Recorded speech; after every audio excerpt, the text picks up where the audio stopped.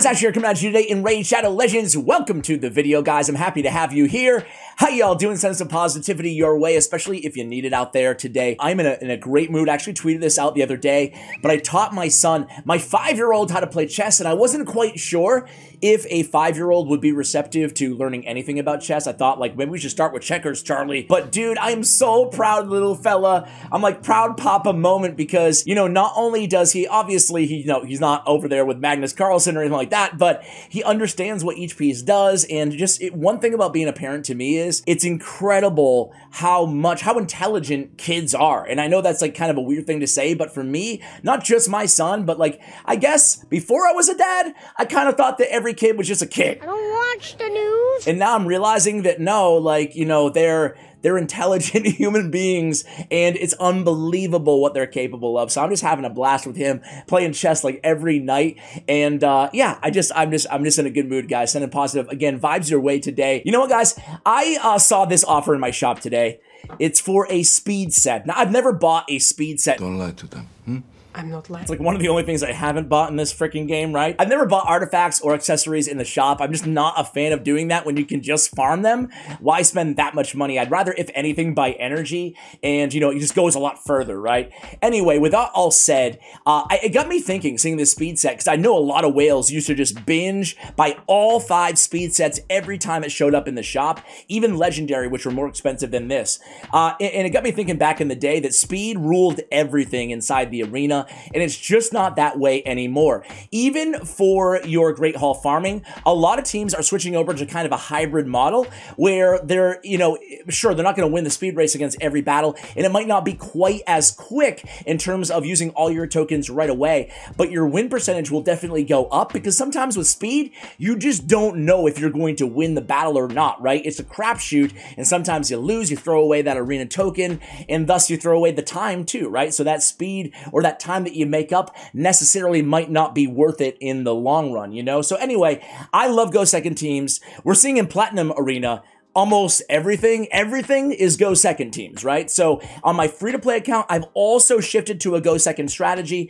And, you know, I want to talk about specifically one champion that changed my account. Odds are that most of you do not have her. When you say it like that, yeah, it sounds really sad. I also just want to talk about my team, the evolution of my Go Second team on this account and my free-to-play account in today's video. Maybe kind of spur on some ideas, talk about substitutions with you guys throughout this video, and what you should be thinking about on a Go Second team in general. So without further ado, the champion that absolutely, like, I got so lucky pulling this champion. Let me just be real, man. She wasn't on a 10 time or anything, and well, let me just pull her up. Recently used first. Here we go. Where are you? Okay, there she is. Marichka the Unbreakable. You really think you're that much better than me? Oh, I think we both know the answer to that. She's so freaking good. I want to show you why, okay? It's way more than meets the eye on this champion. There's a reason we're seeing more and more and more of her in Platinum Tier Arena, because I think people are catching on to just how incredible she is, and I hope to show you that with the team that I have prepared in today's video. And again, I will give substitutions and stuff like that. It's not all about just the champions, more about the team and the synergy, but of course, I do want to highlight her as well. So somebody randomly is going to join in with their A1 ability every time she uses her A1. So, you know, right away, I'm thinking, dude, let's pair her with one of the best Go Second nukers in the game and one of the hardest hitting A1s inside the entire game, bar none. It's Candrafon. So I get a chance, you know, 1 in 3 chance that Candyman is going to join the attack on that A1 when she goes in, right? Which is basically going to kill somebody, you know, at least half the time. On the A2, we get one of the best heals in the game. It is 40% of this champion's max HP. I have her at around 105k HP, so we're getting like a 40k plus heal and a protected strengthen and a shield. That's incredible, okay? What a great ability. And then she has a full cleanse, increased resistance for 5 for each debuff removed, and grants an extra turn if 5 or more debuffs were removed from this A3 ability. But really, guys, what I underestimated about this kid is this passive. It is insane. Revives all dead allies 50% HP, 75% turn meter whenever this champion is killed on a 3-turn cooldown, okay? Dude, even if she dies at the same time, let's just say Trunda wipes everybody. Dude, instant revival everybody else with 75% turn meter. It's insane. So even if they die at the same time, it's going to revive everybody when you have her on your squad, and that to me is just, well, it's incredible. It's freaking amazing, right? Not only that, but, you know, any bomb champions place a bomb on you, Gaius the Gleeful or something, no worries. We get an immediate block damage on that ally as well, right? Mithrala places a poison, boom, immediate block damage on those champions as well. So that comes in to effect as well, the active effect, and both of these passives just provide so much value. I hope to show you in today's, I'm going to guarantee to show you how this works, this giving all passive, but it's incredible. She has 24% speed in all battles, and then I put Ward of the Fallen on her. This is going to give her 2 rounds of bone armor to start each round, and 20% damage mitigation, right? Plus the 5,000 HP, which is just as valuable. For masteries on this champion, I went down and I picked up a Resistance, Unshakable, Lasting Gifts, and all the healing masteries because she's a healing beast. And Bolster is really one of my favorite sets in the game for any Go Second champion on any Go Second team, guys. 30% protected ally shield for 3 turns, and then Wear heals every 10% every turn on top of that. Dude, a 10% max HP heal every turn. She's rocking like an 11k heal every single time she even takes a turn. That's incredible. Beyond that, though, guys, Stone Skin One Piece. Don't sleep on getting 1 artifact for 8% HP. That's really solid. So 1 Stone Skin piece, hey, it gets the job done. So I have her in a fully ascended, really endgame build, obviously, here. I have her built with some resistance as well. So resist and HP up 20% on this chest. One of my better chest pieces that I have for Relentless Gear. Then I have HP on the boots with some defense on the substat. I haven't fully ascended that yet, but you know what? You know what, guys? Can we do it? We can do it. Let's do it. Oh man, it's gonna take me like 5 hours to recoup that many oils, huh, guys? It's easy to spend, it's easy to ascend, and it's very difficult, at least in my experience, on recouping that. And then we have resist with HP again on the gauntlets. So HP, more HP, she's slow build here, even though she has a very high 110 base speed. I tried her out also in Stone Skin, right? And you can make I think an equal argument that Stone Skin makes sense on her versus Bolster, but with Bolster, I know I'm going to be keeping my team alive with that really big shield. Again, 33,000 or so, 34,000 HP shield to start out every turn on top of whatever else I have on the squad to protect them and mitigate damage. And again, she's going to be mitigating damage on herself with the Ward of the Fallen. So basically no one's going to be one-shotting my team, which is the most important thing here. And again, I was able to build her with over 100k HP, over 3k on the defense, but almost 600 on the resist as well, which is nice. Not going to be high enough to resist everything, but it's super helpful there because we really don't want her to get CC'd. We want to come in with that cleanse on this A3 and, you know, remove the debuffs from everybody else. Ideally, again, granting another turn after that. So I love this champion. Also on my best Go Second team right now is Duchess in a full 6-piece Stone Skin set, also built with a lot of resist or a decent amount on 532, faster 273, and a little bit of defense and HP. Not the most OP build I would say in the game, but considering it is a 6-piece Stone Skin, I am happy with the build overall. You can see the masteries also going with Unshakable. And then we have Nekret the Great. He's actually going in and picking up Bulwark, decreases the damage allies receive by an additional 5%. This champion will receive that damage instead. It's really nice to have on one champion on your Go Second team. Again, soaking up more damage, right? Which is really great. Also, we don't have it, but Selfless Defender decreases the damage an ally receives from the first hit in each round by 20%. This champion will receive that damage instead. Is nice to have on your tankiest champion inside the arena. So Nekret the Great is also on the squad. Nekret is also in a 6-piece Stone Skin set. And then we have the Candyman. I am not thrilled with Candrafon's build here, guys. I have Lethal. I ought to change that to Savage because frankly, my Lethal gear, despite farming Dark Fae as much as I possibly can, isn't that great. So I should just rework him. However, total stats, 5,500 on the attack. A little bit low considering I have attack percentage boots on him, okay? That's why he's so slow at 158, but it's a Go Second team. 103, 226, and a little bit of resist on him as well. The most important thing on Candrafon to recognize here, guys, if you're not familiar with this champion, is his passive, okay? From the Shadows. Damage Damage increased by 40% when attacking under Veil or Perfect Veil. Receives 40% less damage while attacking under a Veil or Perfect Veil. Boosts his champion's turn meter by 15% each time he receives damage under a Veil or Perfect Veil. Active effect places a Perfect Veil on this champion for 1 turn each time an enemy's turn meter is filled. This buff cannot be removed. So he has that Perfect Veil on his passive, and then, you know, ergo 40% damage mitigation, 40% more damage too, right? And then he has Duchess on the team too to give the Perfect Veil. So a lot of Veil synergy on this squad. And of course, as any nuker, I do have Helm Smasher as my tier 6 mastery on the offensive tree.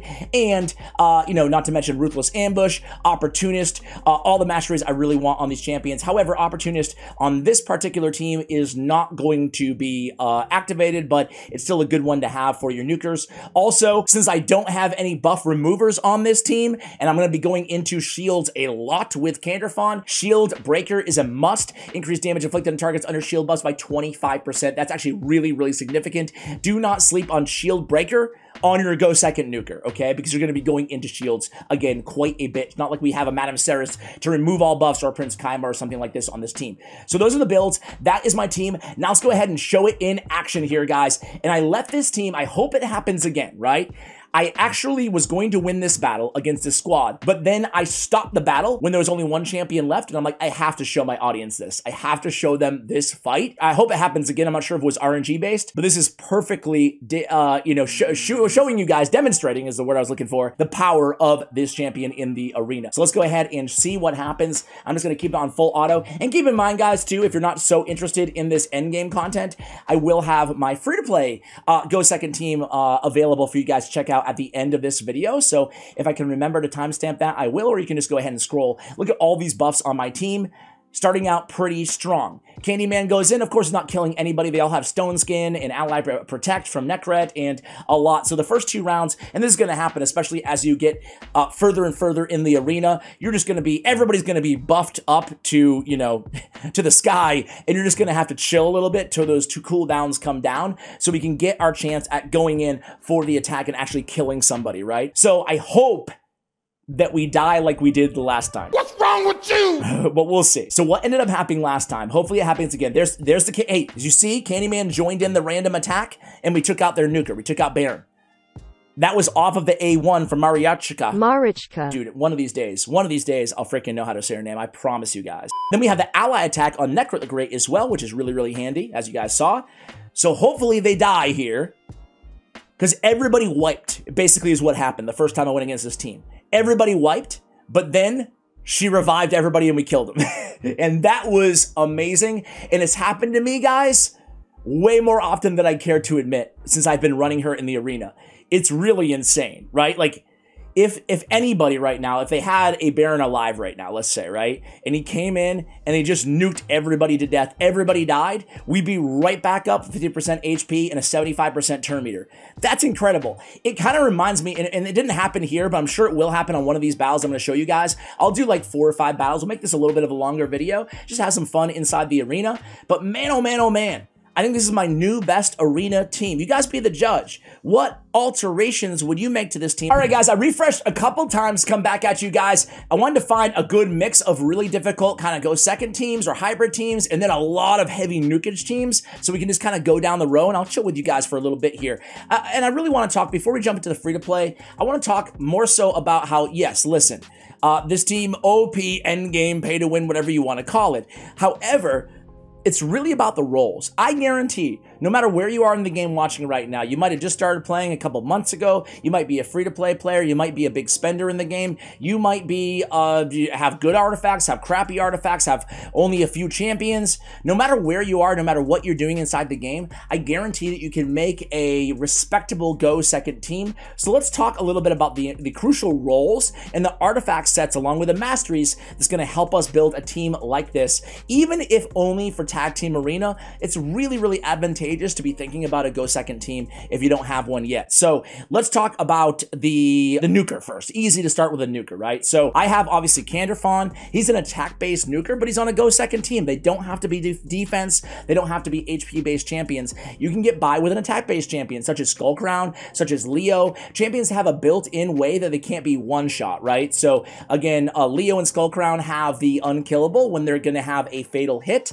In addition to that, there's also attack-based champions like Rotos, who cannot be one-shot, who's really easy to keep alive because you have to build him with a little bit of HP as well for some extra damage. So there's a lot of options out there, even away from defense-based or HP-based, but we're talking about defense and HP-based champions. Obviously, with defense-based champions, we want to have an increased defense champion on the team to set them up. They're going to get exponentially more damage from that 60% increased defense. Obviously, increased attack isn't going to be helping them. So what you want to do is go with a Saltus Dragonbane, a Solus.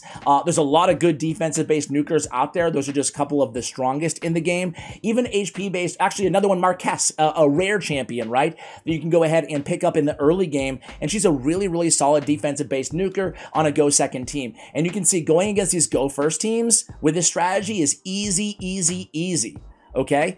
Who else is there? Magnar, of course, HP-based nuker. He's fantastic, easy to keep alive. He's a tank, and he hits freaking hard with his percussive pound A2 ability. So that's the nukers, right? You get a lot of options there, either attack, defense, or HP-based nukers. Now, on top of that, we have our highest HP champion in a bolster set here, right? And that is, again, Marichka. I'm dying in here. I'm so sorry. She's our highest HP-based champion. We're putting her in the bolster set with the protected shield. If you don't have bolster, no worries, right? Just go with a shield set. It can still be removed, but it's better than nothing on your highest HP champion, okay? Having an ally protect champion is also very, very helpful on your team. That's going to be good damage mitigation, okay? Go with like a Vergis or something like that, and you can put Vergis in a shield set or a bolster set. Try to get the most utility you can out of every champion on your team. So you have a few different things at your disposal, right? You have Masteries. We talked about it. Selfless Defender and Bulwark. That's going to mitigate a lot of damage. There's also Guardian sets out there, which is going to soak up 10% of all the damage your allies receive. I just can't right now. Now, no one was dead there when she died, so obviously, you know, not going to revive anybody, but I was kind of hoping she would die a little bit later in the match. But you can see here, I'm just going full auto, and really, no issues here against any of these squads so far, right? This is why I say this has got to be my best team right now. It's just so good, dude. So tanky, right? Stone Skin is another massive tool at your disposal, right? So Stone Skin with a Reviver, especially keeping your Reviver, a Mighty Uko, for example, is a great option. Cardinal is a fantastic option. Put her in Stone Skin. If everybody dies, who cares? She's going to stay alive and revive everybody else. It's another reason on top of Mithrala why it's so important, guys, to farm your Hydra, right? To get that Stone Skin gear. Protection, not so much. Stone Skin, yes. Blessings, right? Lightning Cage is good. Stone Armor is good, whatever it's called. Temporal, reducing speed is really good. That's what I have on Necrit right there. Intimidating Presence to strengthen your aura is fantastic. You can build a high resist team if you want to, or you can just come up with ways to protect your team. The biggest thing is you want to prevent being CC'd.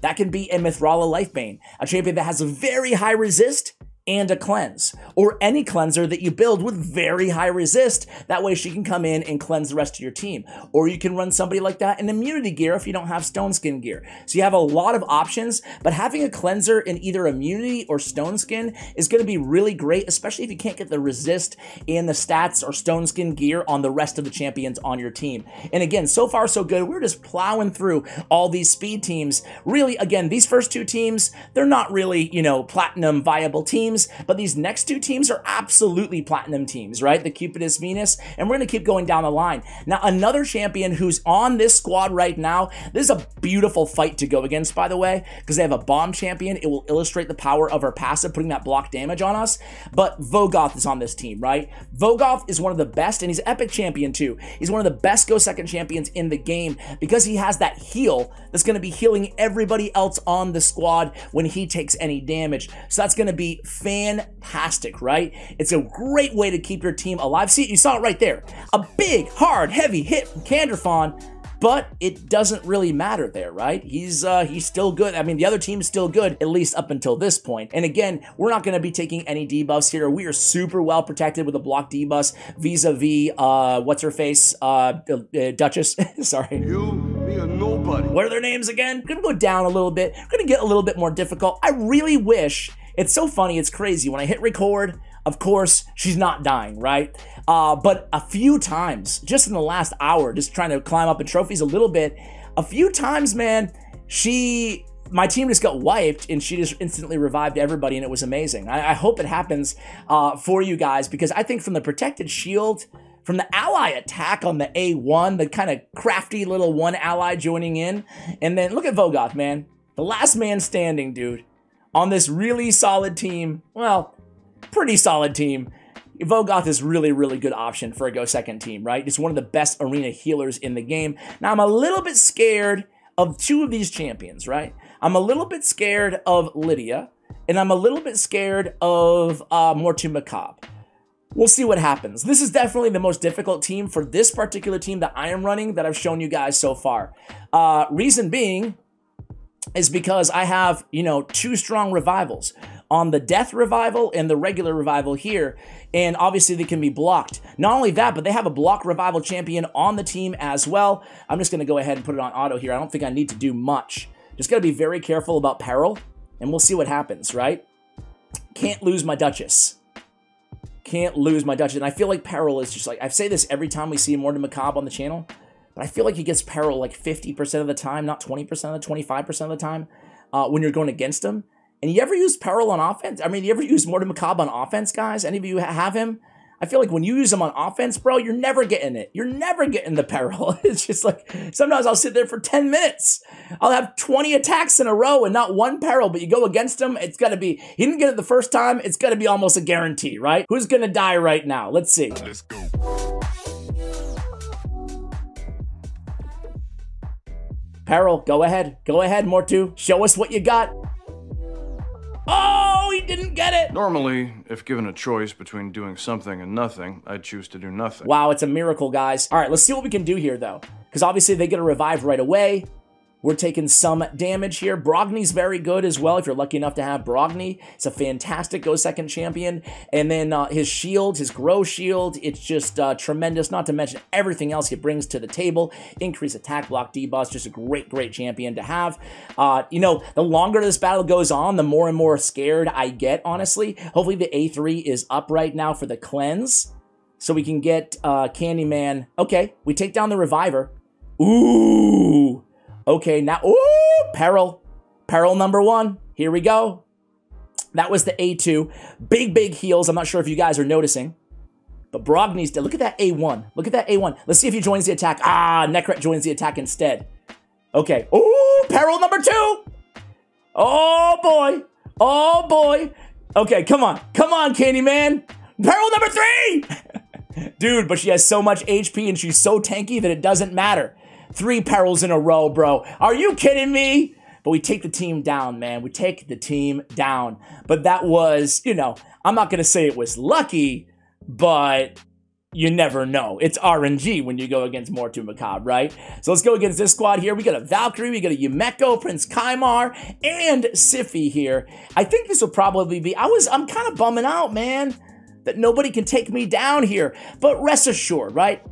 Suffice it to say, everybody gets killed, she gets killed with everybody else is revived. It's amazing. That is really, really cool. I read it initially as if she dies, like, separately from everybody else, meaning that if she's, and I actually noticed that I have Duchess in the lead here. I think I want to put Necret in the lead, or I could put Mariechka in the lead because she has the better speed aura, so shame on me for that. She does, look at, they have very, very high, Kaimar and Yumeko, obviously incredibly high accuracy on the enemy team, and things aren't looking great right now, but we're still gonna win. Because the longer, this is the beautiful thing about a go second team, right? The longer we have into the battle, Valkyrie's another great go second champion, right? She can cut in line with her jealousy passive. She has that great counterattack, that great shield. But the longer you go on, if your go second team is working properly, the longer you go in the battle, the bigger the advantage you have as a go second player. Hey, this could be the match. Who knows? But who's really their nuker here? That's the problem, I guess. I guess Valkyrie, right?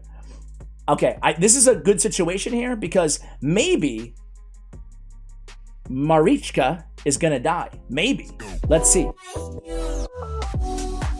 Oh, she dies. Check it out. Check it out. Boom! Everybody's back revived.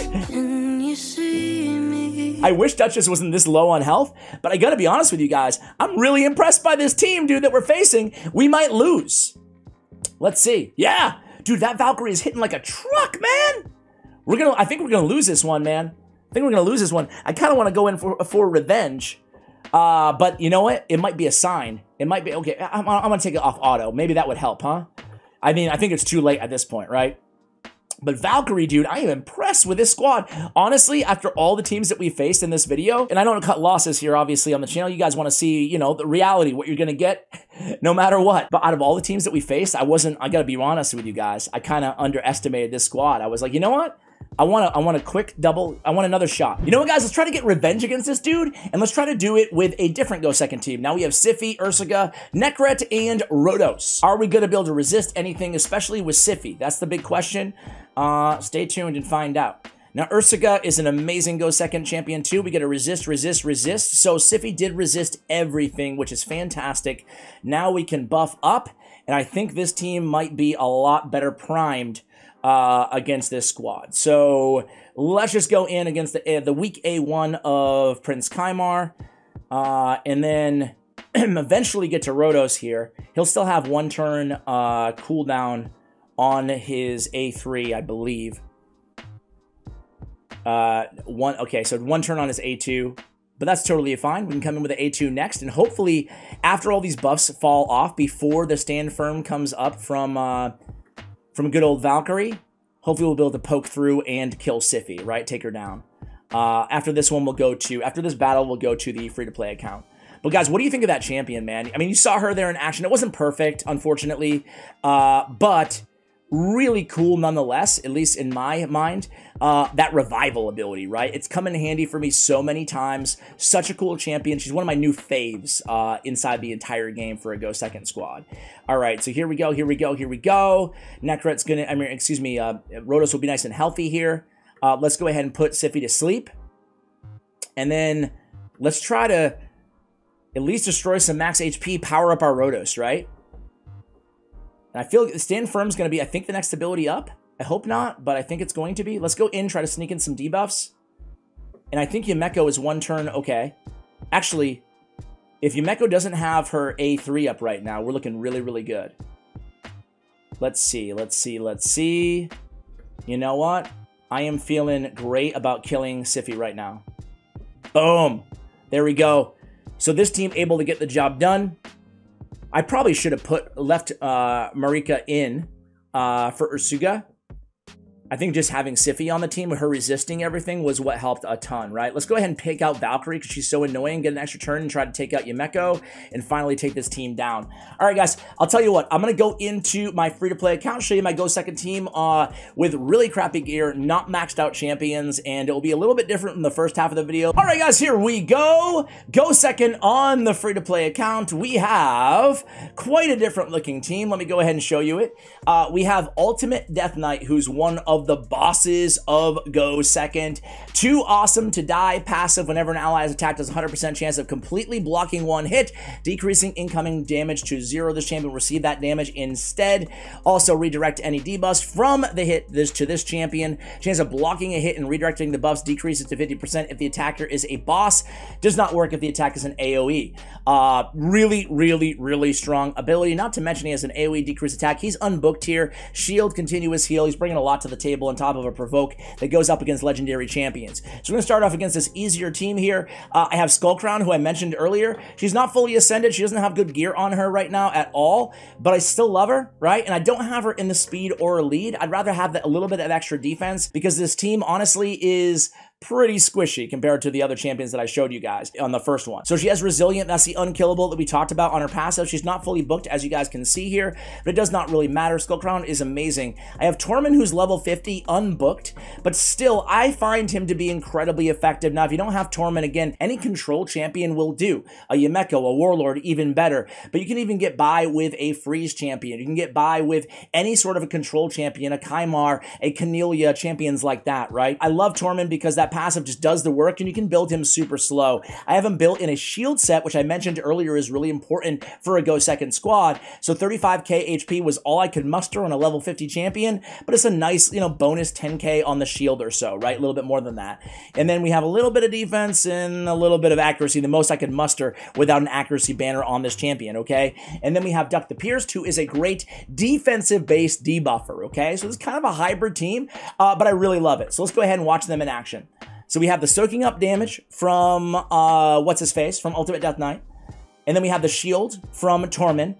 Tormund's going to be placing the freezes on the enemy team if they ever get a chance to go, which it looks like they're not going to here. Maybe we should go against a little bit more of a difficult team, huh? Started easy, you know? Because we're not rocking with the same exact account that we were the first time. I find teams like this super fun, even if they're not like really endgame pay to win, because I think it's just, there's more strategic versatility than just making the fastest arbiter that you possibly can and keeping your fingers crossed that you're going to be faster than the other team, right? So this team's kind of scary, man. They have Acrisia, my #1 most wanted champion. Rub it in, why don't you? But you'll see, I think we'll still be fine here. Acrisia is great for a PvE nuker. She's not that great for a PvP nuker. So again, nice and protected vis-a-vis the shield of Tormund. Again, they're getting frozen from Tormund's passive. That's the crowd control coming into effect. You can go with even a provoke champion, a champion like a Rockbreaker, a champion like they're a dime a dozen, right? Skaramis is a new high elf provoke champion who I really, really love. There's, you know, Molly Tankard is one of the best out there in the game.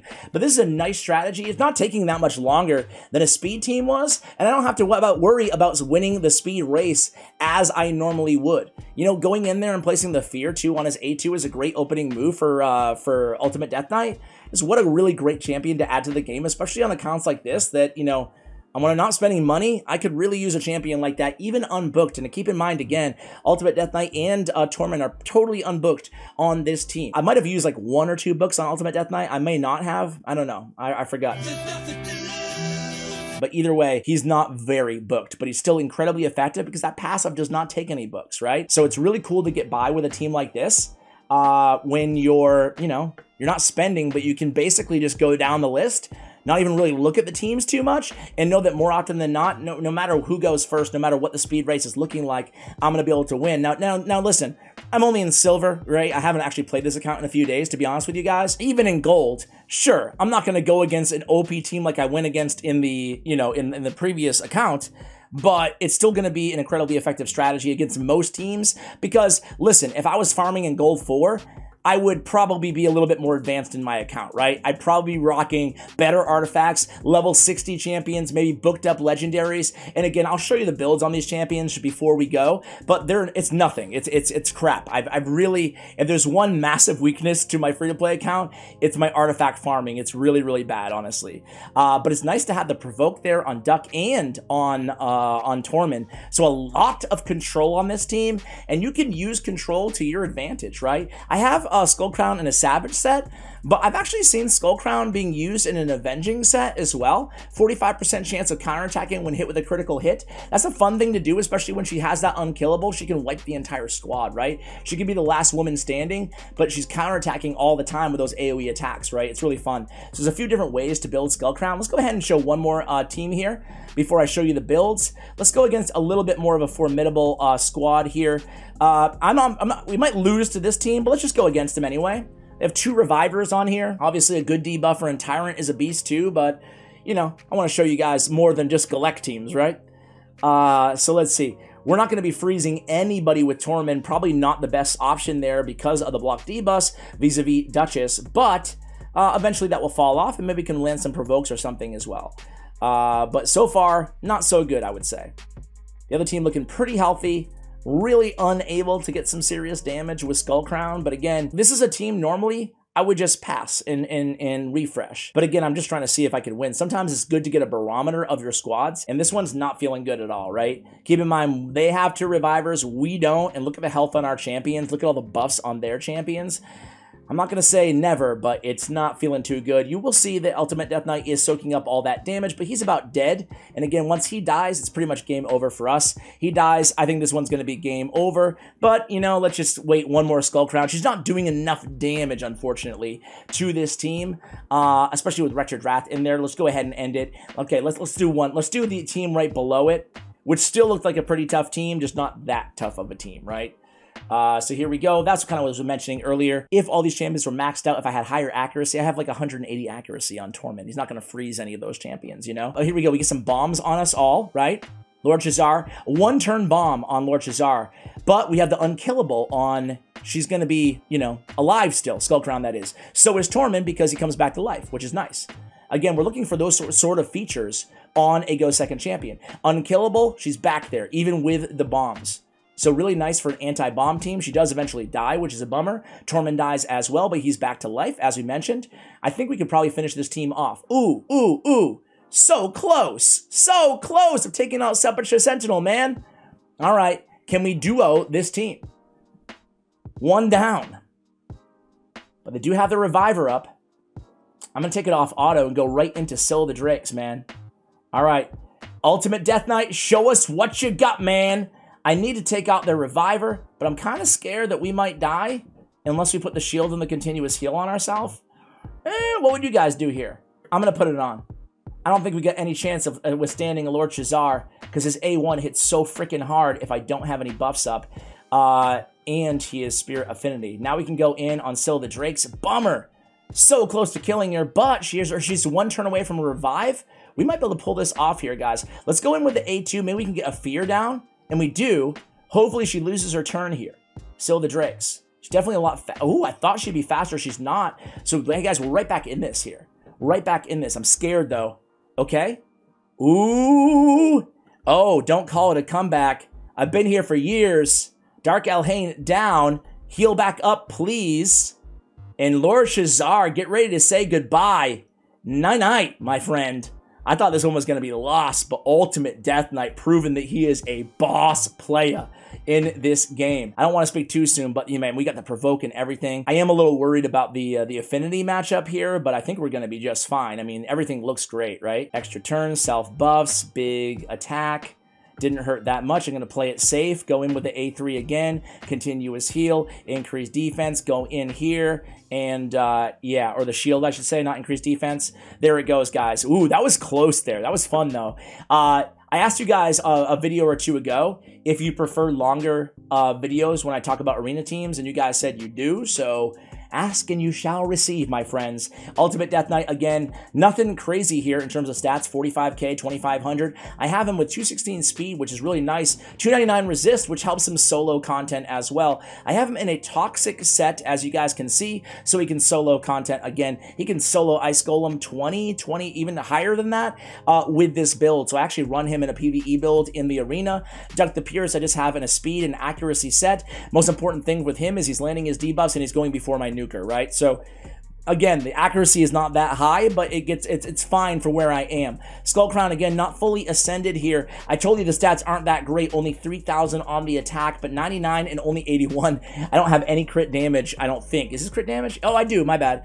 But still, not the best gear on her, right? I've had to go crit rate on the gauntlets because my gear on this count really stinks. And as I mentioned, Tormund the Cold in a shield set with, you know, a 5-star champion, level 50 champion, 4 stars ascended with some HP, little bit of speed, and a little bit of accuracy, the most that I can muster up here. And I'm lacking the silver to totally upgrade his artifacts as well. The life of a free-to-play player, guys. Hopefully you enjoyed the video. Thank you so much for watching, and as always, take care, guys.